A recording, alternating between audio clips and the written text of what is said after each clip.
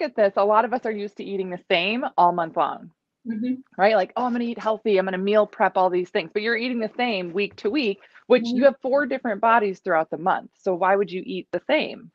And as you're looking at your nutrient levels, when your body's in estrogen phase, it's actually going to burn a little more carbs. So you can eat more carbs here or do some carb cycling to help lean into that metabolism boost a little bit more.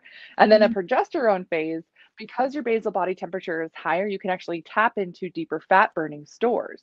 But progesterone also requires more nutrient. You're going to need more protein, more healthy fats in this phase here than you are here. So a lot of gals get cravings and stuff right before their period starts because your system actually needs more of those nutrients, and you've been holding back trying to eat healthy and eat the same.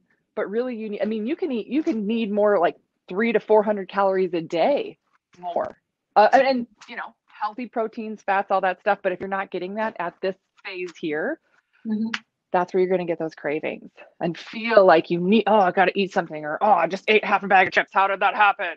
I always recommend a balance of simple and complex carbohydrates. So simple carbs are going to be like your fruits, things like that, just quick sugars that get burned, used very quickly in the system, as well as complex carbohydrates, oats, quinoa, sweet potatoes, things like that. They're a little hardier, and it can take a little bit longer for your body to use the energy from that. Yeah, but a good balance all month long. You can keep your fats consistent through here, but I would increase it here for sure.